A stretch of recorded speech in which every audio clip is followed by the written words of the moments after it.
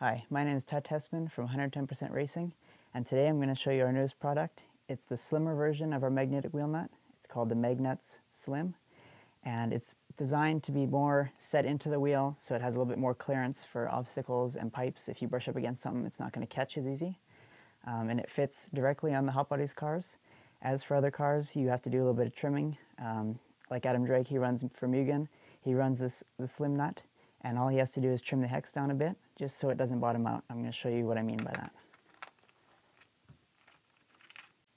So for the Hot Buddies car, this Slim nut fits directly on, and it's for the other cars, like the Mugen, Adam Drake runs these wheel nuts, and all he has to do is trim the hex down, because on some cars the hex is sticks out a little bit further, so the wheel nut actually will bottom out before the wheel gets tight, or the wheel nut gets tight on the wheel. So for that car, for the Mugen car, you just have to Dremel the hex down a bit. For some cars, you have to Dremel the hex and the axle.